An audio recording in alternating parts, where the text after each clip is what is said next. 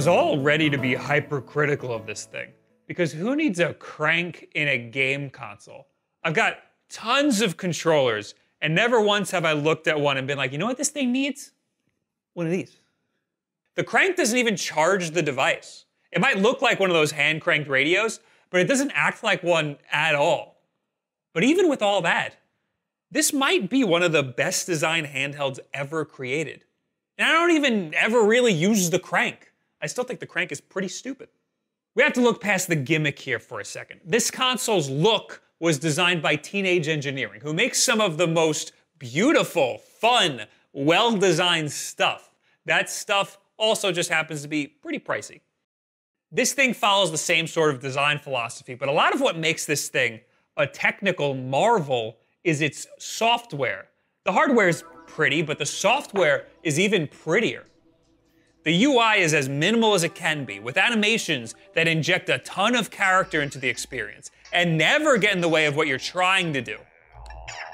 Now, this ain't the cutest damn thing I've ever seen. This thing is a development machine. It was built mostly with developers in mind. But that doesn't mean that you can't have fun with it too. I'll say the same thing that I say to Mario Maker deniers. I've got hundreds of hours in Mario Maker, and I've only ever built like 2 levels. The rest of the time I've been playing Mario Maker, I've been enjoying other people's creations. You see what I'm getting at? The Playdate makes it super easy to put games onto. itch.io has a whole directory for Playdate games. Most of them are free, and the ones that aren't cost $1 or $2. To install a game onto the Playdate, make sure your device is registered and the Wi-Fi is connected. It should be, because that's part of the setup process. Go to play.date, yes, that's a website. Go to account, and then go to sideload. Anything you put here will show up on the Playdate under its games list, available for download. These games are all really tiny, so the downloads are super quick. My largest game is 60 megabytes. I think the device holds 4 gigabytes, and you can see I have a lot of games on here, and I barely scratched any of that. I know the download system sounds like a boring piece of throwaway information, but it's kind of one of the Playdate's best features. I would love it if more consoles picked up something like this. Imagine if your Steam Deck could sideload games in a similar way. Yeah, you could do that with Steam games. That's normal, we've had stuff like that for a long time. But imagine if you could do that with Linux stuff. You could just sideload stuff from your computer and it automatically downloads to the device. Okay, so I'm sure that there is a way to do that because it's Linux, and there's a way to do everything in Linux. But it would definitely be easier if it was just baked into the system already, like it is here. This video is sponsored by Incogni. Hey, what's up? Hey, so you know how you kind of signed me up for things and I told you not to do it, but you kind of just do it anyway? No, I don't know what you're talking about. Be honest with me. Have you been signing me up for one of your shady sites recently? No, why? Because that guy's been following me around and it's really freaking me out.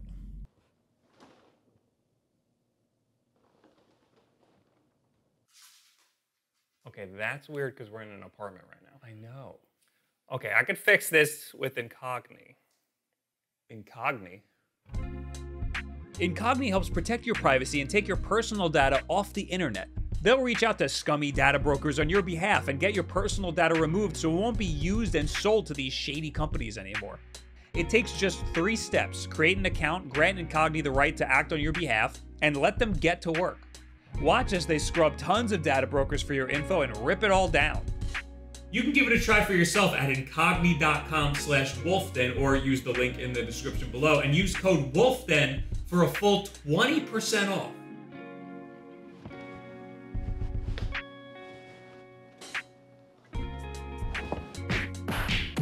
Wow, Incogni's like really effective. Too effective. Okay, all right. Thank you. That's fine, thank you. Thanks. That's enough. Thank you very much. That's enough. Okay, all right, thank you. Thank you. Thanks. Thank you. Thank you. Okay. One of the first things I wanted to do with this thing was put Game Boy games on here.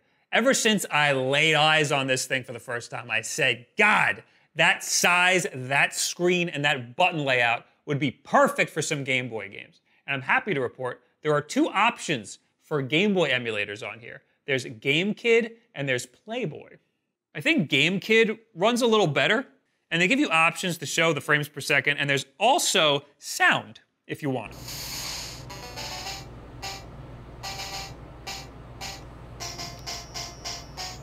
The problem is, it plays games slowly.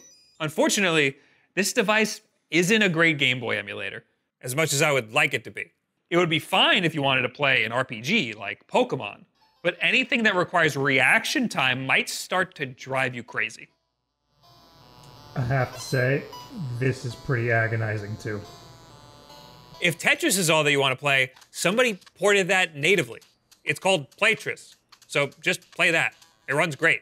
Putting the GameKid emulator on here was super simple. I followed Ulflat's video, which basically boils down to sideload GameKid, put this thing in USB drive mode, stick it into your computer, and put your ROMs in this directory. And that's it. Again, this thing is made with developers in mind, so doing stuff like this is super simple to do.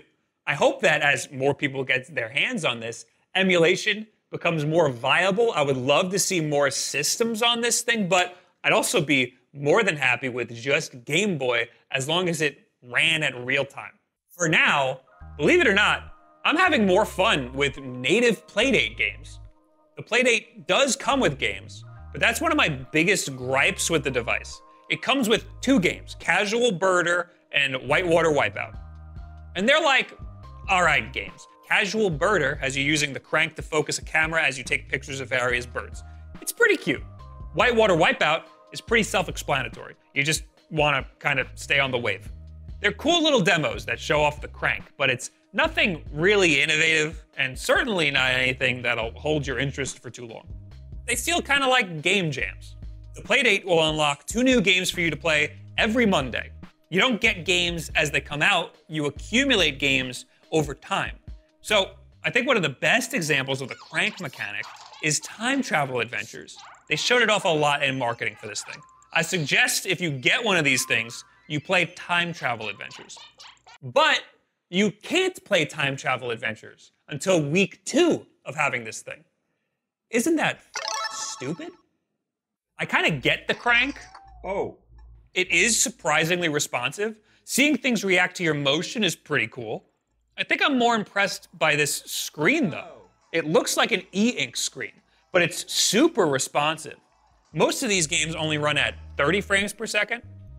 The device is only capable of 50.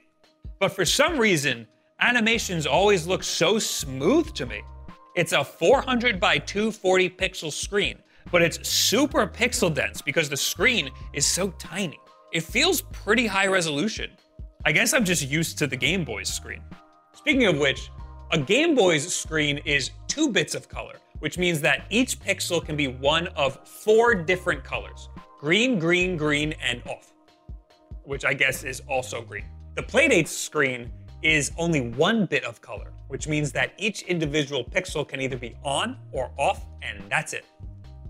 Despite this, the designers of the Playdate and also developers have been able to use the high pixel density to create some awesome halftone effects, creating the illusion of gradients of gray. The pixel art on this thing is some of the best I've ever seen. One of the best examples is a game called Island. This was one of the $2 itch.io games. It was one of the highest rated games on there, and rightfully so. It's one of the best experiences I've had playing a game all year. And it's not my type of game at all. It's sort of like a primitive RPG puzzle game. You go from point A to point B, get an item that unlocks something in point A, and so on. And then there's puzzles around. But there's some interesting and unique puzzles, and the artwork and the environments are spectacular. It had me engaged the whole time, even if it was only an hour long. And you know what? That game didn't even use the crank once. There's even a part in the game where you have to crank a crank. I pulled out the crank in anticipation and the game doesn't even let you use it. Oh, you mean I didn't have to crank? The one opportunity to use the crank and I didn't have to use it? Cool. My second little bugaboo with this thing is the screen. I'm sure they're sick of hearing this by now, but man, it's 2022. This thing needs a front light or a backlight or something. It's not charming to play once the sun goes down. It wasn't cool back in the 90s to play like this, and it's not cool now. They say the screen has a super reflective back, but it's not enough to see it well in a somewhat dark room. In fact, for a lot of the shots in this video, I have a light mounted to the top of the camera so you can see the screen better. Even some of the shots that were shot in broad daylight. You can also see it right here. I have a light shining over there that's pretty bright. If I just turn it like this, there it goes. Goodbye, screen. But the simplicity of this screen also contributes to its charming design. Since it draws such little power, it can always be on. The idle screen is a clock. Pressing the lock button twice will unlock it. And look at this cute-ass animation. And the responsiveness. It could be idle for days and always respond with the same quickness. They say the device can stay idle for up to 2 weeks. I heard that that estimate is a bit of an exaggeration, but it could last for a really long time. Sometimes I don't even lock the screen anymore. I just leave it on my desk, just like this, for hours. It took me a while to warm up to this thing. I love some of the pop in and pop out creations that indie developers have made for this thing. I love how easy it is to play their creations, but I'm hoping for a little bit more. Barely anybody has a Playdate right now, so after just a couple of days of playing around with this thing, I feel like I've seen everything there is to be seen on the itch.io Playdate directory. I'm looking for platformers. I want some nice indie platformers on this thing. There are like 2 on itch.io right now, and they are not great. There's great stuff on itch, but there's also a lot of little jokey things, which is totally fine the first 2 times you try one, then it gets old real quick.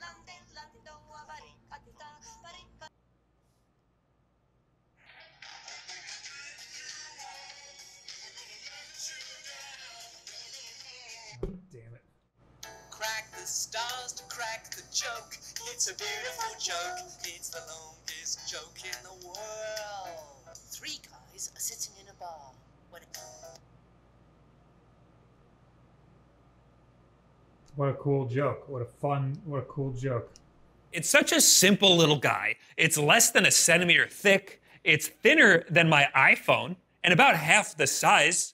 I want so badly to put this thing in my pocket, but I'm afraid I'm gonna scratch it, so I don't want to take it anywhere. I regret that I didn't get that $30 flip cover. If you pre-order it with the device, it's only $20, but that thing doesn't cover the sides.